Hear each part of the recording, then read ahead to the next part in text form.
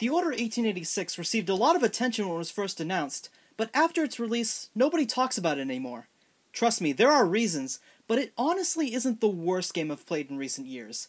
It was developed by Ready at Dawn Studios, who are best known for their PSP classics Daxter, God of War Chains of Olympus, and God of War Ghost of Sparta, so I was pretty excited to see them work on a new original project, but sadly, it's not as original as I had hoped. The story takes place during an alternate timeline in Victorian London where an order of knights are sworn to protect the city from werewolves. It sounds like a really great idea, but that's not the main focus of the game. You only fight about 10 werewolves throughout the game while the main enemies are a group of rebels with guns. There are also 2 boss battles with a much stronger werewolf, but they're both pretty much the same exact thing where you're locked in this combat stance and mindlessly pressing buttons to attack and dodge. Apparently, vampires also exist in this world, but you never get to fight them, which is a missed opportunity if you ask me. And everyone else.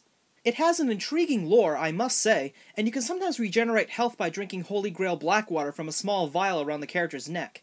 I do like things like that, but when you really get down to it, the involvement of supernatural elements is entirely pointless for what they contribute to the overall plot.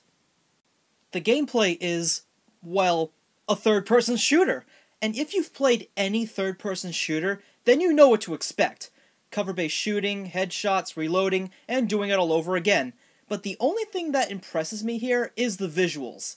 I believe I once said that The Last of Us had the best graphics I've seen. Well, The Order 1886 comes pretty damn close. The character designs and animations are very believable, and the world is vividly detailed, right down to the smallest cobblestone step. Weapons are pretty generic, but I will say that the particle effects are honestly the best I've ever seen in gaming. Smoke fades into the air, and sparks fall very realistically. I've heard complaints that most things and people in the world couldn't be interacted with.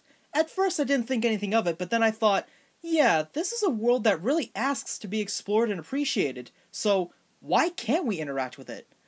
When you're not in combat, you pretty much just walk around and look at an area. You can also pick up random papers and photographs and inspect them from all angles, which is cool but mostly pointless. There are a ton of cutscenes throughout. In fact, 2 of the game's chapters are entirely cutscenes, and there are also a handful of QuickTime events sprinkled in. To be fair, there is a healthy variety, so I didn't get too bored with it. The story is pretty much the same old story that we've heard a million times before, where the main character named Galahad secretly teams up with the rebels and realizes the corruption of his order. The order accuses him of being a traitor and tries to sentence him to death, and it really dumbfounded me that Galahad never fully explains to them what is happening. The biggest crime is that the game is only about 6 hours long and ends with a really disappointing ending as if there's supposed to be expectation for a sequel. At least the game plays well for the most part. There aren't really any glitches or bugs that I've encountered, so I did enjoy myself in short bursts throughout. But outside of having outstanding visuals, it is amazing the amount of unoriginality this game has. There is no replay value, no unlockable content, no multiplayer. Wait a minute, no multiplayer? This would be the perfect time to have it.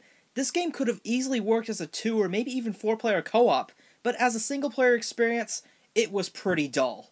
It had a lot of potential, so it's sad to see so much of it go to waste. I didn't get as pissed off with this game as many others did, but I still don't think it's worth checking out either.